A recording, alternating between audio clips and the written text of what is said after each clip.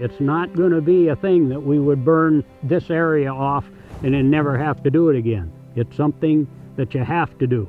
While we were setting up for this, I just glanced at the ground behind me. There's two little cedar trees about ½ inch tall.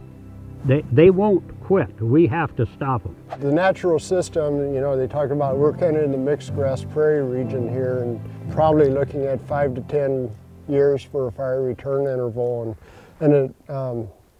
That's kind of what we probably want to do with the burn association, is probably looking at doing that. And actually Rich is doing that here, looking at doing another burn here.